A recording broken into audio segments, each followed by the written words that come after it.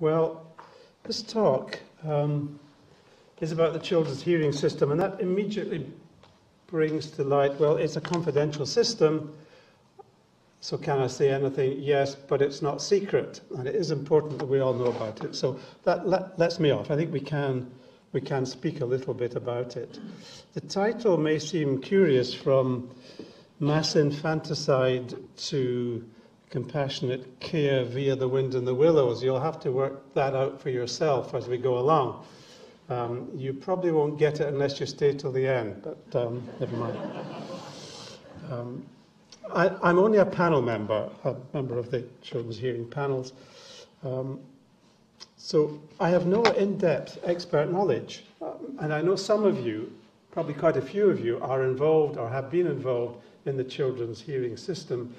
So if I need a bit of help during the discussion, I'll be very grateful for your assistance. In fact, there are many thousands of people, volunteers in Scotland, who contribute in some way to the children's hearing system. At any one time, there are about 2,500 volunteers working. And if you add people who have been at some time in the past, you're in the tens of thousands. There are a lot of people involved in it. Now, that didn't work. Let's try it this way. You might think this is an idealized image from childhood. Well, perhaps it is. But the little one on the right here has obviously, she looks a bit untidy. And she's obviously been left to get herself dressed in the morning, and nobody's brushed her hair. And her big sister, who's a bit more together, is in charge for the day, while the parents are off in a pub about 2 miles away and won't be back till very late at night. How deep does the water get out there? So things are, I would invite you to be a little wary, are not always what they might seem. So what is my interest?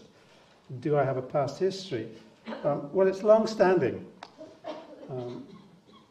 Perhaps I wasn't as well behaved as I would like to remember, because age 9, I was inspired by the wind and the willows. You will remember Toad.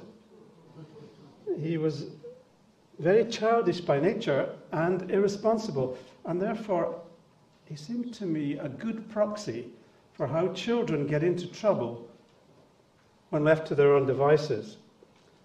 My own role model was Ratty, but that's another talk. We don't need to go there. So what about Toad? This is E.H. Shepard's drawing in the original 1908 edition. Toad is in court for stealing a motor car, dangerous driving, and gross impertinence to the police. The clerk says this last is the worst of his offences.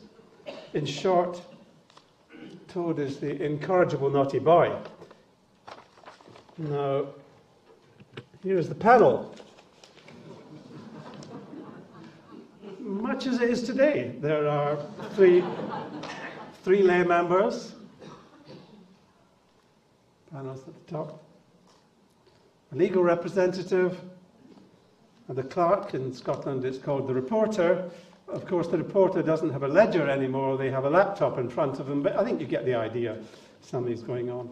Well, Toad's sentence was 12 months for the theft, 3 years for dangerous driving, 15 years for giving cheek to a policeman, and that makes 19 years in jail. And the chairman concludes, excellent. Let's make it 20 years to be on the safe side. Well, my own first offence, called the bicycle incident, I was 12, and I received a warning from a very large policeman who seemed about twice my size for riding my bicycle on an empty pavement in an empty street. There were no houses because it ran along the side of a railway line. And I thought there was something not really very fair about that. And I think it might have instilled in me the idea that police court procedures really weren't the right things for children. But it was one of these unstated awarenesses that was inside me. I certainly wouldn't have dared to discuss it with anybody. I wasn't really still am very political. Now, the next element in my triptych is the controversy provoked by the Coe-Brandon report in about 1964. I was 19 at the time and a student, and reading the correspondence in the Glasgow Herald, I was surprised at the resistance to Coe-Brandon's proposals, and I'll come to them in detail, of putting the child first. You may recall that even 10 years later, Teddy Taylor MP introduced a bill to Parliament to restore the death penalty, and it included flogging for delinquency. Now, after 10 years as a panel member, these are my conclusions. And they are mine. I haven't lifted them from anywhere else. There aren't any bad children, but there are plenty of parents who are hapless and feckless. Absolutely lovely words. They really are precise for this application. But even so, they are very rarely malevolent. And it makes no sense to blame the child. In many cases, their behavior is driven by impaired development of brain function. I think I need to explain that a bit.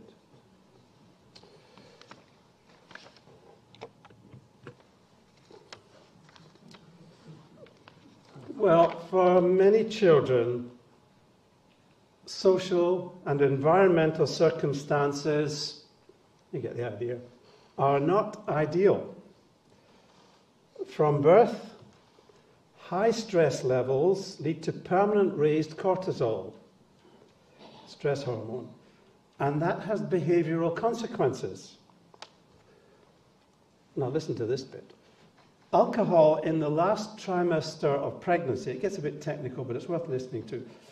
When the limbic system and the hippocampus of the brain are developing, we end up with defective executive functions, because that is the part of the brain that's responsible for that. And that means things like self-control, mental flexibility, anger control, emotional stability, ability to learn from experience. They are all damaged by even a moderate exposure in what is often considered, I'm all right, I'm towards the end of my pregnancy. The alcohol is even perhaps more damaging there because it's less obvious.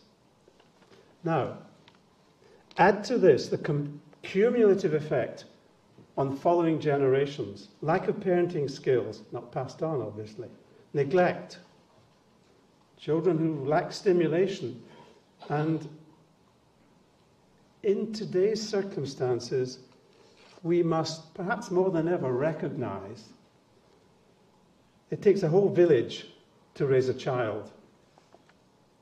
Well, back to alcohol. This is the tomb of a Glasgow entrepreneur, Charles Tennant, who patented chlorine bleach process in 1799. In his long dead left hand, you will see, does anybody recognize it? I'm sure some of you do. A bottle of Buckfast tonic wine. Invented in Tennant's lifetime by the Benedictine friars in about 1830, it is 15% alcohol. Now that's not quite as bad as whiskey or gin, but if you drink a whole bottle of it, you're getting quite a dose. It is now famous as a driver for loutish behaviour in central Scotland. Quite geographically specific. I don't think it happens anywhere else. It's cultural. Alcohol is much more damaging as an influence on our society than illicit drugs. And I have an inside track because of My wife was involved in drug management. It is much more damaging, but it doesn't get nearly enough attention. Well, is that anything new? Media attention about 260 years ago, there was great interest in lack of parental care and in alcohol. I take you to William Hogarth's print of Gin Lane, 1751. He had published this to support legislation to control the misuse of gin, called Gin Lane, obviously. Hogarth, together with the other super celebrity of the era, and that is George Frederick Handel, they were great sponsors and financial supporters of destitute children, and they were the prime founders of the Foundling Hospital in London. Now, in the picture you will see on the left, couple pawning his work tools, her pots and pans, the basis of stable family life. Pawnbroker seems to be doing quite well. So is the undertaker over here. Body, woman being put in a coffin, an orphan child. This lady's had a bit too much gin and probably snuff, or is it cocaine? Anyway, this is a kind of non-accidental injury that clearly things were not as they should be, and the whole town, the whole society is falling apart, and up here at the top, gentlemen are stripping the lead off the church roof. Those are things that are going on. Children will be fed gin, all sorts of things are happening. Now, I'm not going to show you the companion print, which is Beer Street. Beer was being recommended as an alternative to gin, and in Beer Street, look it up when you get home, everything is thriving, people looking well, they're well nourished, they're being happy, and they're all drinking beer. I don't think it's politically correct, so I'll just gloss over that part of it. However, we must give Hogarth and Handel the credit for trying to do something. Anyway, that's a digression. Let's go back to the children's hearing system. The Kilbrandon report, he convened the committee in 1961. He was one of Scotland's law lords. He reported to Parliament in 1964 with his committee, and the proposals were implemented in 1971. And let me just quote what he says in the report. He said that there is a clear need to integrate two strands: criminal court proceedings for children who offend, and increasingly those who are victims of offences, with, as the second strand, the need to take action based on the welfare of the child with the aim of prevention and education. It had long been clear children showing delinquency and offending behaviours had similar backgrounds to those who were victims of cruelty or neglect. Yet, it was seen, as I've alluded to already with Teddy Taylor's mob, a radical and controversial proposal that the welfare of the child should be paramount, and it to bring together in the one process the criminal justice system and the protection system for children. There isn't any evidence that a more punitive approach does any better or makes any difference to the outcome, but, and this is an important caveat, it makes some members of society feel better. The words which I've lifted from Kilbrandon, now these words are important in meaning, but they are beautifully crafted and precise. So forgive me if I indulge myself in reading them out to you. I think he was a word master. Where the needs of an individual child are not met by the family or environment, the means by which the special needs of this minority of children comes to light are largely fortuitous. These children, more than most, are in a real and special sense hostages to fortune. And he goes on. An offence, while the essential basis of judicial action, has significance only as a pointer to the need for intervention.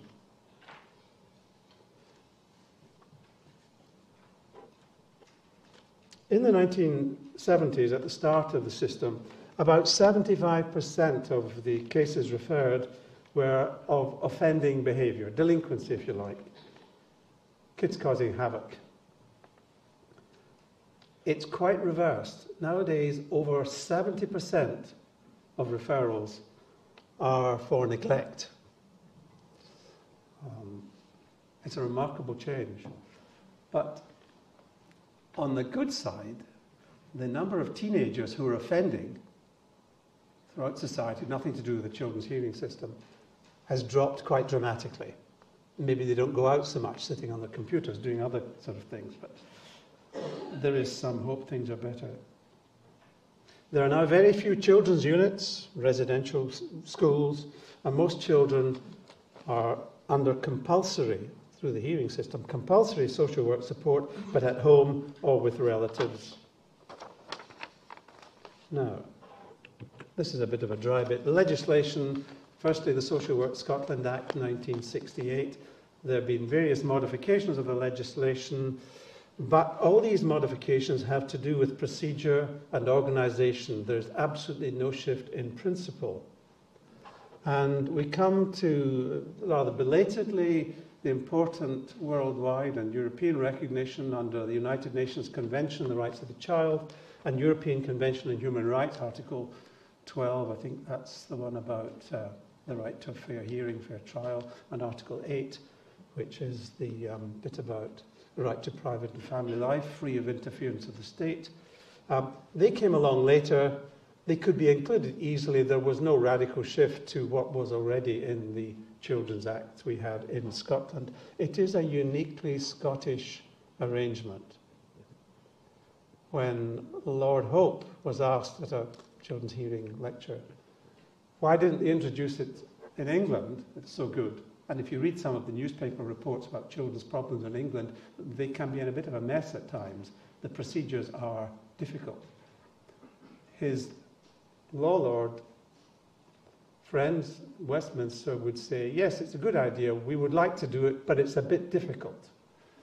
When Dutch or Norwegian visitors have come to look at the Scottish system, they say, this is really wonderful, we would like to do it, but we don't think we'd get the people to take part. There's always an excuse.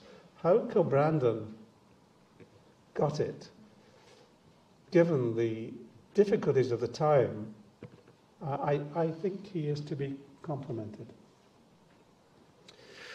Well, what happens? If the allegation is serious, well, it'll go before 3 independent lay members and the reporter. I showed you an illustration of that earlier. Things have changed a little bit, but you must note there is no legally qualified chairman and there is no legal assessor. And that is an arrangement which is unique in all the legal tribunal system in the UK and perhaps further afield. We are on our own as panel members. We can get a view from the lawyers if there are any present, and we can get a view from the reporter. But in terms of legal decision and guidance, the panelists are on their own. And I'll come to reasons why that's actually very simple. The process needs a bit of explanation. The allegations or the grounds or the facts of the case, if they are serious enough, the panel has to send them to the sheriff to be tested for proof at the full sheriff court hearing. And they make it as informal as possible. I'm told the sheriff doesn't wear a wig and they all sit around a table, but it's still in a court hearing and it's a bit intimidating for the family. The panel gets the findings proven back from the sheriff and has to consider what compulsory measures are necessary. Now, it has to be necessary. Not just, well, it might be a good idea or it would be better if. It has to be absolutely necessary. And there are 4 magic words we all have to learn, and they're very useful. They cover every eventuality: guidance, protection, treatment, and control of the child. self-explanatory, I hope. Any appeals, of course, go to the sheriff, and that is a usual straightforward case. Where possible, the panel must consider the children's view, and sometimes it's necessary to appoint a safeguarder who is a kind of independent private investigator, I try and explain to the families, who can look into the facts of the case and find out what is best for the child and what the child thinks and what the family might want to say but can't say in a hearing. The panel has various disposals. You can decide, yes, compulsory measures for social work support are necessary, but the child can live at home. But there's no option. They can't just ignore social work's intervention. Or they may have to stay with relatives, kinship care, and that situation has improved in the past 10 years because it's now possible for kinship carers, your relatives, your granny or whatever, to get financial support. That wasn't the case before. Foster carers, amazing amount of really good foster carers, for everything from a really sick neonate who almost needs intensive care at home to a bulletproof couple who can deal with all the vagaries of a 14, 15-year-old causing absolute havoc. Residential units, there are fewer of them. That's the disposal. And we have to add to the decision any measures or restrictions. That, who can the child see? What are the conditions that they can have contact with the mother? Maybe once a week, once every day, whatever. And for how long? And that all has to be tested. What is in the best interest of the child? If the address of the foster carer can be revealed, what is the danger to the child? There are a lot of technicalities you can put into it, but basically they all have to be given really good reasons. I'll come to this in a minute, but enjoy it meantime. Who are these thousands of panel members? Well, we come from all walks of life, and certainly I wouldn't wear a suit and a tie at a hearing. Might give the game away, but we have from a retired army colonel to the lady from the chip shop. Taxi drivers are especially useful because they have a fairly flexible timetable and they can turn up at short notice if somebody doesn't turn up. They're very useful. What should you wear? Well, we clearly don't wear wig and gowns. And the twin set and pearls outfit is really a disappeared fashion item, although that would have been absolutely de rigueur in the 1960s, I believe. I had a very useful co-panel member a few months ago. She was an aging punk with tattoos from her wrist all the way up to her bare shoulder, both sides, and lots of facial piercings. She was really useful dealing with a 14-year-old girl who was really disturbed and causing havoc. Immediately the panel had street cred. Things are not always what they seem. It's one of the joys of doing it. You really have fun on the panel, and there's business. It's much better than a cocktail party because you get to know these people very quickly because you've got real business to get on with. All the evidence is in the reports. It's not led in the formal court sense. But most of all, you don't need a legal training. You do need to have common sense and a sense of fairness. How often will a child shriek, "That's not fair"? The skills you need, communication, explaining things, respect, you've got to keep calm. And that's especially important where anger and emotional outrage may explode at any time with the family and the circumstances they're under. Actually, it happens very rarely. And I've been amazed that in these really distressing situations, if it's handled right, people can be very calm. Okay, just to close. This is a picture from 1640. Jacob Jordaens from the Netherlands, and this was 100 years before the industrialization of society prompted Hogarth to publish Gin Lane. And all is well in this family, absolutely ideal. But some social work reports might raise concerns about this household. the children seem exposed to irresponsible behaviour, certainly too much alcohol, there we go again, and unknown male visitors of doubtful moral values. So there is, like the first picture, not everything is what it seems. Now, those of you who have stayed, thank you for listening, but I mentioned infanticide at the start. Perhaps in the 17th century, society still had its protective village structure. Years later, Hogarth was worried, and things got much worse in the 19th century industrialized era. And by the time you get to the second half of the 19th century, things are really bad. 3 examples, 3 women. Jessie King, at age 27, was the last woman to be hanged in Edinburgh on the 11th of March, 1889. The habit at the time was for unwanted, usually illegitimate children to be advertised for adoption in the newspapers. Jessie and her alcoholic partner were paid up to £5, now that's £600 in modern money, for adopting a child. And this was the 3rd child she adopted. Each child had lived only a very short time, a few months at the most. Her partner became a Crown witness and therefore escaped prosecution, and Jessie was hanged. The last woman to be hanged in Glasgow, Susan Newell, 30 years of age, was hanged in 1923. Now, in fairness to Glasgow, and there's always a bit of competition, Glasgow and Edinburgh, that may seem more recent, but it was the first hanging of a woman in Glasgow for 70 years, so we don't need to feel too bad about that. She was hanged for strangulation of a 13-year-old newspaper boy. And so for that case too, child protection is at the heart.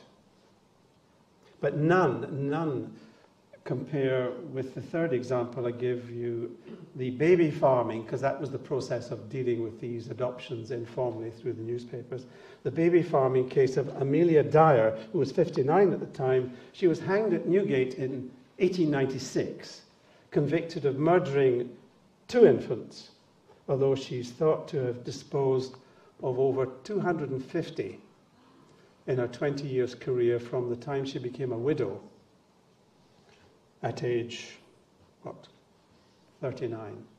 She had trained as a nurse and was a part-time midwife. And the children were killed on her own admission by strangulation or suffocation at birth, or she administered opiates and produced what was called the quietness, meaning the child became inert, didn't feed, and just faded away or died of respiratory failure. Now, that was her expert knowledge applied. She worked on an industrial scale, adopting these illegitimate infants or, and this is the interesting part, sheltering for a fee the women in later stages of pregnancy to protect them from the disapproving attention of society. Well, for all our complaints about modern society, we've come a long way from mass infanticide to compassionate care for families and children who are in difficulty. That's it.